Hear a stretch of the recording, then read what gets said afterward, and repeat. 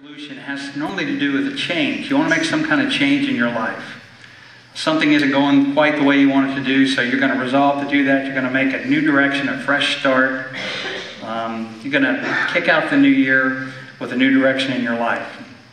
The problem with change is that it's tough. Most people have a response to change. What is it? When you try to introduce change at the workplace, what do most people respond? How do they respond? They resist it, right? There's a lot of resistance to change. And the number one response to why people resist change is because it's a fear of the unknown. That's the most common reason. It's a fear of getting out of their comfort zone, their habits, the way they know how to do things, something that they are comfortable in, they feel very confident in doing. And change brings in a new direction where maybe you don't feel quite as confident. We're creatures of habit, us humans. Some people more so than others. I mean, think about it this morning, guys, when you went to shave. Everybody always shaves the exact same way, right? You ever try to just stop, maybe even putting your socks on? You always put on one sock at a time. What do you even think about it? But if you ever do it differently, it just really throws you off. Habits are like that. We get into those kind of habits, and it's tough to change. Another reason that people give to resistance to change is this fear of giving over control. We don't want to give over control. And change often requires us to give over some aspect of control because we're stepping out in a new area, something that's different to us. So we fear giving over control.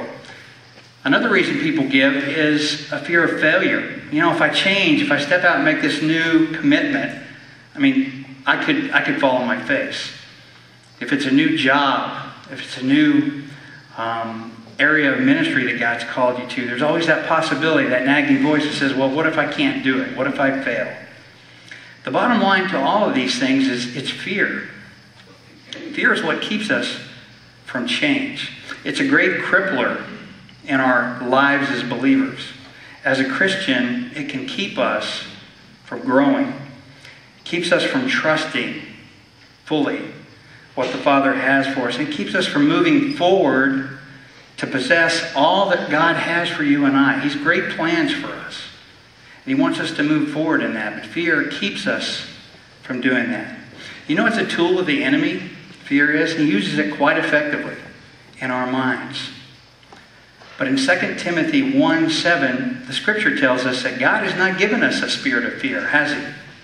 He's given us power, love, sound mind. That's the Spirit of God in us, not fear. Power, love, and a sound mind. In other words, God wants to give us, He wants us each to have a courageous attitude about life, about our walk, to be courageous, trusting Him. But that's not easy. It's hard. It's hard walking in courage because it requires us to fully trust God. Proverbs 3, 5, and 6. Maybe some of you in here are thinking, you know, the new year, I'm going to start getting into the Word more. Maybe I'm going to memorize some Scripture. I encourage you to do that. Well, here's a good one to start out with. Proverbs 3, 5, and 6. Write that one down. If you want to say, I want to start memorizing Scripture, here's a good one for you. It says, trust in the Lord with all your heart. Lean not on your own understanding, but in all your ways acknowledge Him, and He shall then direct your path. See, trust in the Lord with all your heart. Now, the hard part is lean not on your own understanding, because we like to do that. We like to help God out, don't we? That's not what it says. It says lean on God completely. Then He will direct your path. God calls us to walk by faith and not by sight. Walk by faith and not by sight. You ever think of that phenomenon, faith? We studied it in our Wednesday night group. We were going through Hebrews. And Hebrews chapter 11, verse 1 says this about faith. Faith is the substance, think of that, the substance, something solid, of things hoped for and the evidence of things not seen. It seems contradictory, doesn't it? But that's really what faith is. It's been said that physical eyesight produces a conviction or evidence of the visible things, like this podium. I can see it. I can touch it. But faith is the organ which enables people to see and trust in the unseen. That's what faith is. And that's what God calls us to to walk by that. And then daily to commit ourselves to doing that. Every day it's a commitment. It's a free will commitment on our part. You ever think about that free will? God's given us free will. And you think, well, sometimes God, it'd be easier if you didn't give me that.